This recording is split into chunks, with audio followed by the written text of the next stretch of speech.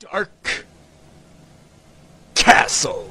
I have heard many horrible things about this game, but you know what? I've never played it yet. So let's go ahead. Let's defeat the forces of the Black Knight with a valor never seen before. Well, the game doesn't seem that bad so far. Let's start jumping over. I take that back. What kind of game has the gall to literally defy the rules of physics, stop the main character in midair, and then do this stupid little pose? Wait, is that ripping off Home Alone? And what does the main character have to defeat the forces of the Black Knight with? Rocks! Fucking rocks!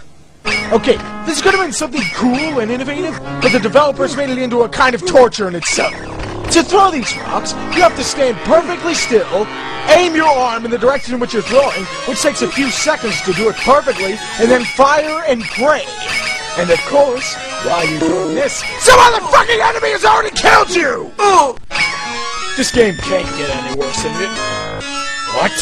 What the fuck?! Oh. You mean my main character can't even fall down a few inches of decline without falling on his ass?! Who the hell designed this shit?! This part of the game alone makes me want to kill my firstborn son. And I don't even have children! There's a good chance that the majority of gamers who have played this game haven't even gotten past this stage. And I can understand why. Because of all this bullshit that you experienced, the average gamer would have stopped playing by now. But you know what? I'm gonna keep on going. Because I'm pro-torture. The collision detection in this game is piss poor. For example, take a look at this. That thing didn't even touch me! That thing wasn't even close! And then I still die because of it? This game is a constant battle between you and the main character. Hell, the main character is more fit for the fryer at McDonald's instead of fighting the forces of evil. In fact, isn't this the same piece of shit that burned my fries the other day? And now we're at the torture. And it looks like, oh look, the sick Heil! And after this, we have to take this metal mace and bludgeon this torture man in the head. Of course, how do we get the mace off the rack? Hold down and then press B. Ladies and gentlemen, these controls are heels of the land span. And we all know how bad those controls were. Oh, Jesus Christ. You mean to tell me this guy couldn't even just walk over his belly? This main character's patheticness is also exothermic. Check out what his enemies turn into when he kills him. A literal pile of shit! Okay, I've finally got the key and I'm ready to go on to the next level. Let's do this. Let's go! What the hell's my key? Oh no, don't tell me I needed the key to lift up a wooden plank. Oh great, just what I need to see. An absolutely meaningless level! Fuck it, let's just go on to the next stage. This scene is... fuck?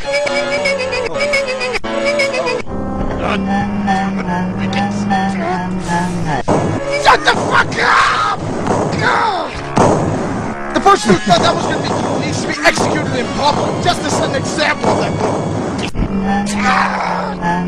These shield levels are probably the easiest ones in the game, only because you don't have to experience the bullshit that goes through the rest of the levels. Now, I assume I have to pick up the shield and get struck by lightning. Alright. Come on, where the hell isn't it striking me? Hello? Lightning! Fucking strike me already! Hey, they're finally coming around again. Is this supposed to be fun? Well, is it? Damn it! I better watch those birds. They're up to no good. Oh, god damn it! This shit is so bad that it deserves a second rant! Who the fuck designed this?! Why can't I go down a slow decline without falling on my ass? For the love of God, man! I could be a better hero than this piece of shit! Get your ass back to the fire, damn it! I still can... Evasive maneuvers! I can actually do something! I can actually do something for once! It's so beautiful! Nothing can stop me now! Ah, fuck! Oh god, no. I have to platform now? Why in God's good green earth do we need a platforming level in this game?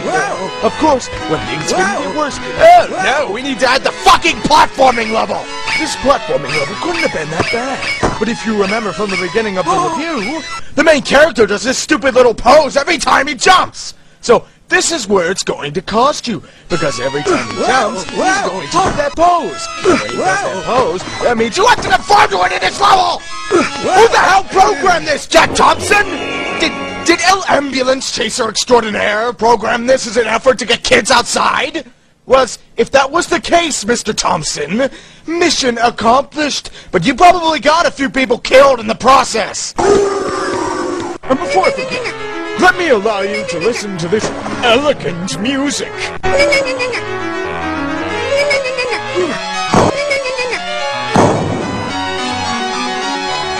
Okay, I know what you're thinking. This music isn't that bad, fat man. Of course, it's better than this piece of shit song in Fantasia. But you forgot one thing. This is the only song that plays throughout the entire game. And let me tell you, if you play this game as long as I have, this song will be seared into your goddamn eardrums. Oh, look, a broom. I wonder what the hell happens when you hit it. Oh, like we didn't see that one. Another uninspired pop culture reference. The humor. Oh, wait a minute. Saddam was here. Did you hear that, kids? Saddam was here. By this part of the game, you're practically starved for ammo. And to make matters worse, guess how many rocks you get when you continue the game? That's it. Only 10 rocks. What the hell can you do with 10 rocks? Can we say ammo starvation, children? You know what? Saddam was far too benevolent for this game. Saddam does not expect you to beat the game with 10 fucking rocks! Let's just go on to the next stage. Huh. This level doesn't seem too bad. In fact, this level actually seems tolerable! Thank the heavens, for I have been blessed with a level of halfway decency. For heaven and earth, thank you. No, keep away from me! No, don't touch me! Don't let me down! No! No! Oh, God, I've just been raped! Let's just forget that moment of rape ever existed. This scene is totally not a ripoff of Donkey Kong. The Black Knight! He must be destroyed! Seriously, this is pathetic. If there was somebody out there to kill me, I think I'd be giving a little more than 2 shits about it by throwing bottles of mead at him. And if you have survived the meat cups of death, you get the ending! A plain black text screen saying, "Congratulations, you have defeated the Black Knight." Or in more realistic terms, "Congratulations, we've just jizzed on your face." And wait, why is the main character even going after the Black Knight in the first place? For all I know, he's just pissed off that the country's lessened dependence on foreign imports, while the country's GDP has increased by 20% over the past 5 years. And if you thought things couldn't get worse, here's the kicker. You don't even need the shield and the fireball to beat the game! That's right. You don't need this to beat the game. That's why there are speedruns on YouTube in under a minute. You call that good programming?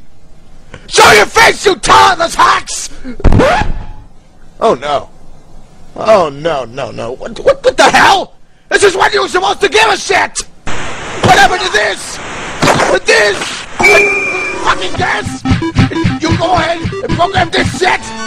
What the hell is wrong with you?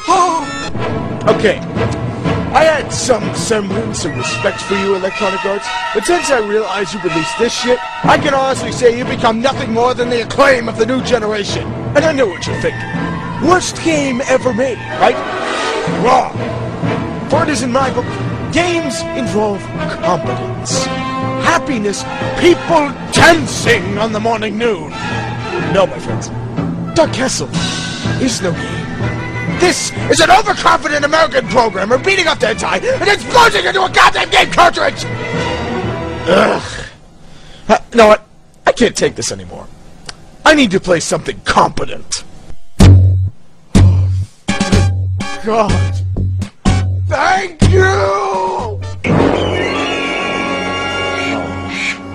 Dear.